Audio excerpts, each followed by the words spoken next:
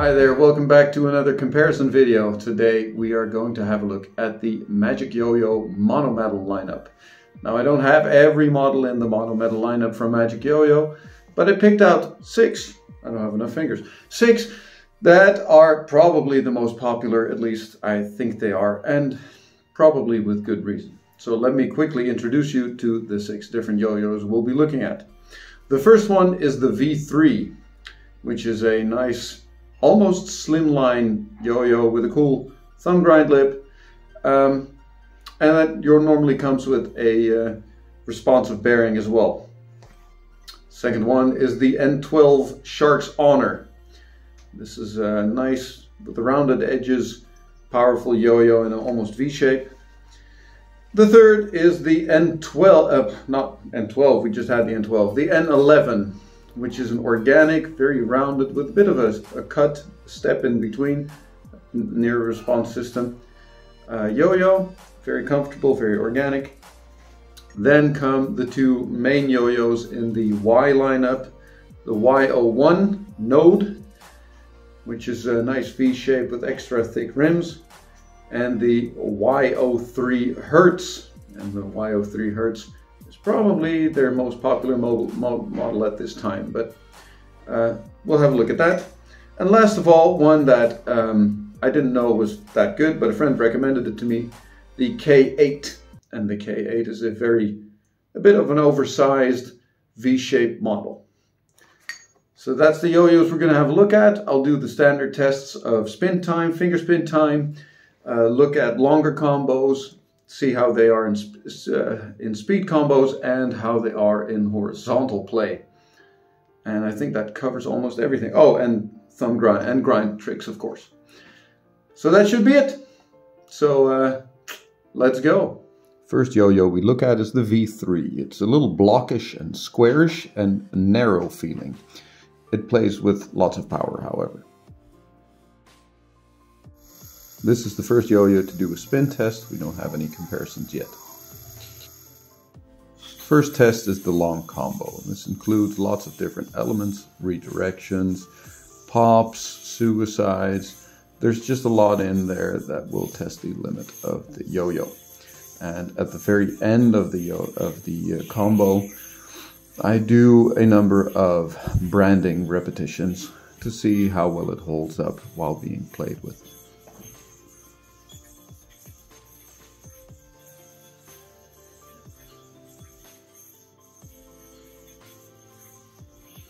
And you can see, despite me making an error every now and then, and it being a monometal, you can still do quite a lot of repetitions of the trick branding at the end of the long combo. Next up is a speed combo. This gives a feel of how the yo-yo moves. This one is fairly quick moving. It has a tendency, because it's a little bit more narrow, to miss the string every now and then, but I'm not showing that here. Next up is grind tricks. This has a nice smooth finish for grinds. It does decently, but because of its narrow width and the tight gap, it tends to go off balance on the finger lip. For thumb grinds, this yo-yo is excellent. It has a nice overhanging thumb grind lip. None of the yo-yos we're testing today are exactly made for finger spins. This one's no exception. It does okay, but it's not great for it. Not a fan of this yo-yo for horizontal play. It's just a little too narrow. Next up is the N11. A nice monometal, organic feeling yo-yo. Lots of round shapes. It's very comfortable in the hand, but still has plenty of weight and power. Despite it being about the same weight as the V3, however, it doesn't do as well in the spin test, I suspect because of the smaller diameter of the yo-yo.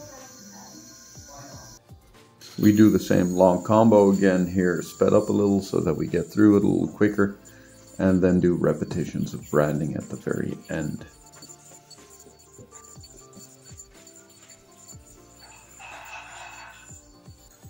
And as you can see, a decent amount of brandings were possible, maybe even more could have been possible.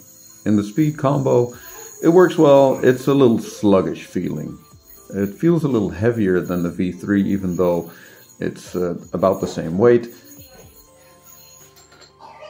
The N11 has a very slick finish, which doesn't make it ideal for grinds. It tends to want to run off the hand, as you can see. This also makes it slow down a lot more on grinds so that the binds aren't as tight. For thumb grinds, it's alright. It's not meant perfect for it, but it does okay. As you can see, I can get a nice long thumb grind out of it. This yo-yo is also not great for finger spins, but because of the sticky, slick finish, it does not do as well as the V3. It is not made for horizontal. It doesn't feel stable. I tend to miss a lot in it. The gap width is small, or the gap is small, so it's harder to land on it. I mean, if you try enough, you practice enough, you can do horizontal with it. It's just not made for it. Next up, the N12 Shark's Honor. A bit more of an all-rounder than the N11. Free spinning time's decent, around the same as the V3, just decent spin times.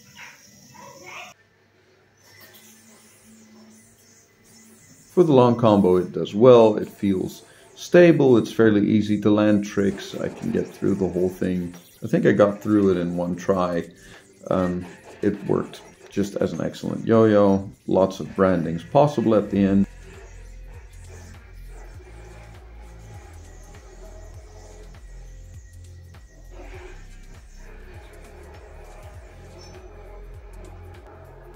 This yo-yo moves faster than the N11, but not quite as fast feeling as the V3.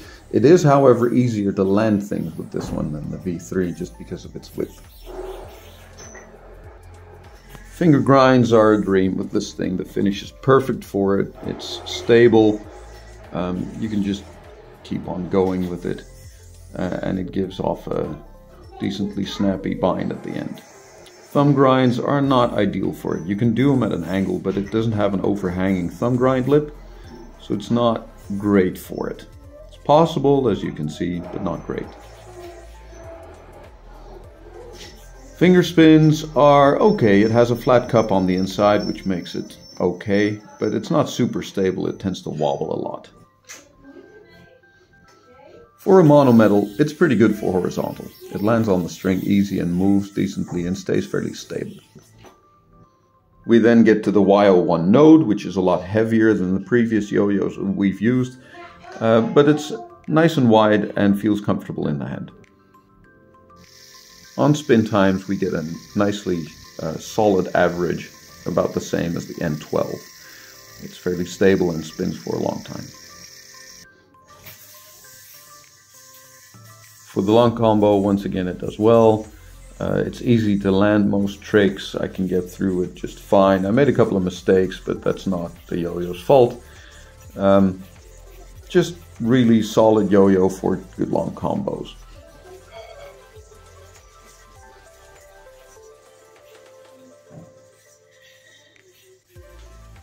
And I was able to do a nice amount of brandings at the end once again, even though I screwed up.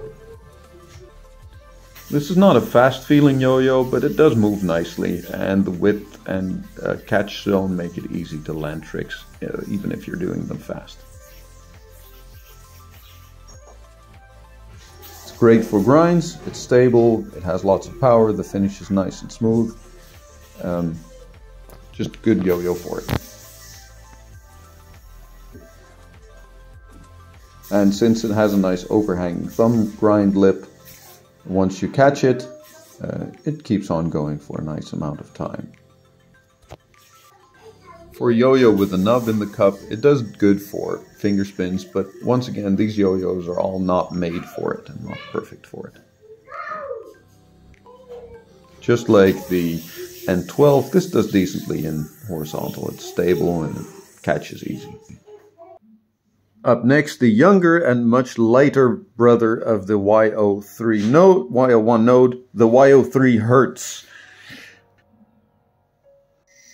Despite its much lighter weight, it does very well in the spin test, possibly because of its larger diameter.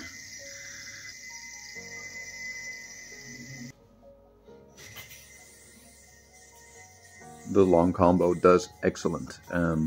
It's not a problem to land all the tricks. I think I once again got, well, apart from missing a couple of times, I got most of my tricks in one go. I got through the whole combo and was able to do a nice amount of brandings at the very end.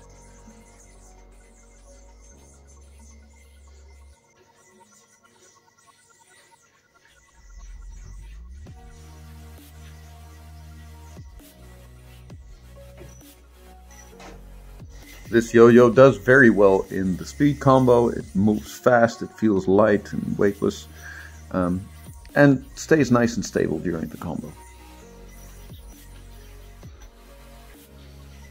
It does excellent on finger grinds. It's nice and stable and returns afterwards with plenty of power. Same for the snap grind, bind. Boom, not bad. Thumb grinds, it's not great for it. Doesn't have an overhanging lip like the YO1 does, like the Note does. But once you land it at an angle, it's okay. For finger spins, this yo-yo is just okay, once again.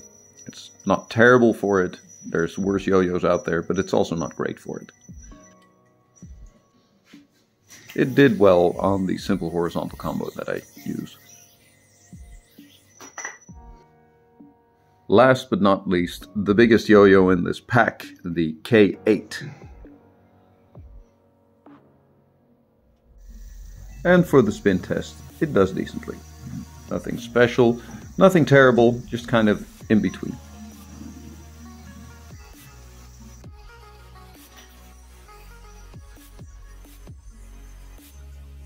It holds up well during the long combo. Its width and big catch zone make it easy to do tricks with.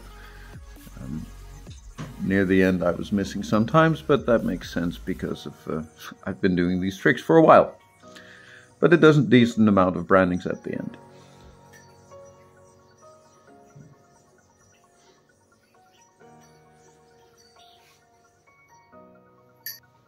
Its weight being spread out over a bit bigger size, it feels lighter than it really is. It moves fairly well through the speed combos.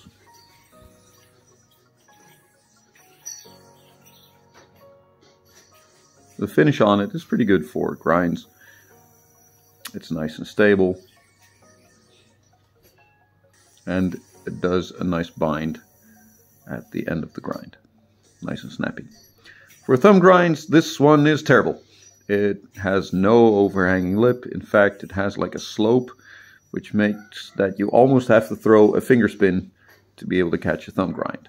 And on the finger spin front, it's okay. It's once again comparable to the other ones in this series of yo-yos.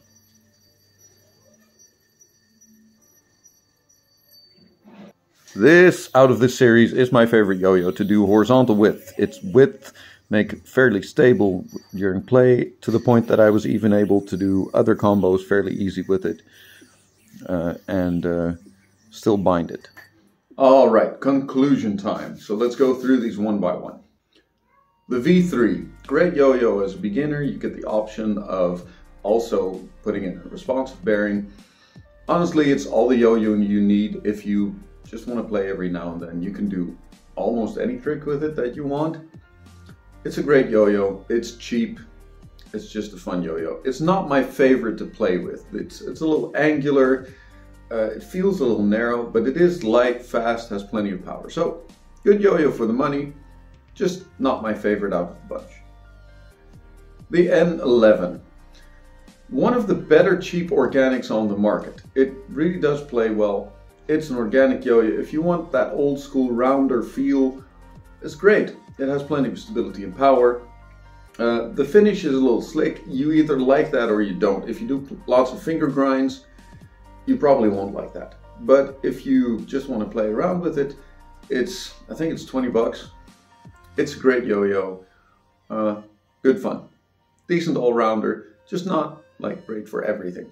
The N12, Shark's Honor. Probably my favorite one in the bunch. It's dirt cheap. It's a tank. Lots of power. It's comfortable. It's, like I said, it's dirt cheap. I think it's $14 at the moment, and that's including shipping if you buy from MagicYoyo direct. It's just a great yo-yo for very little money. If you want something to throw into a backpack, get one of these. Just a good yo-yo. I really like it. The only thing it's not good for is thumb grinds. And if you don't do a lot of those, you don't really have a problem with that. One of my favorites, probably. The Y01 node. Great. Lots of power, lots of stability, comfortable. Great yo-yo. The little nub in the middle is kind of weird, but it doesn't bother during play. Even during finger spins, it's not too bad. It's a little more expensive than the Shark's Honor, but I think it's still under 20 bucks for most colors. Great yo-yo. If you value power and stability over speed, you'd rather have this one than its younger brother. The Y03 Hertz, also great, feels faster, but it feels a little less powerful, a little less stable. If you value speed, get this one. If you want a light playing yo-yo, this one is great. You saw it did great in the spin tests, it did decent in the finger spin test. It's a good yo-yo. Either one of these will do you great, and which one is better is really a matter of preference. And the last one in the bunch, the K8. It kind of surprised me. I didn't know much about this one before, but it was recommended to me by someone I trust, so I gave it a whirl. Great yo-yo. It's nice and big. If you want something bigger to play with, K8 is a good option. Also, just like all the Magic Yo-Yos in this series, cheap. They play well. Cheap, but not bad. K8 was, however, my favorite by far for horizontal play. I could play longer combos easier with it and just land them so much easier. So that's a wrap. In short, they're all good. They're all decent yo-yos, especially for the money you're paying. Anything in this series is just really cheap compared to a lot of other brands. You can't go wrong with them, really. So if you want to try something new but don't have a lot to spend, MagicYoyo has some great options. I just showed you some of them. They have some more. There's some plastic ones that I've already talked about in previous videos. Those are also good. They're nothing special in general, but they're good and they're adequate and sufficient for almost anything most yo-yoers will do with them. So thanks for watching. I hope you had a fun time or learned something or found something new to try. And until next time, see ya.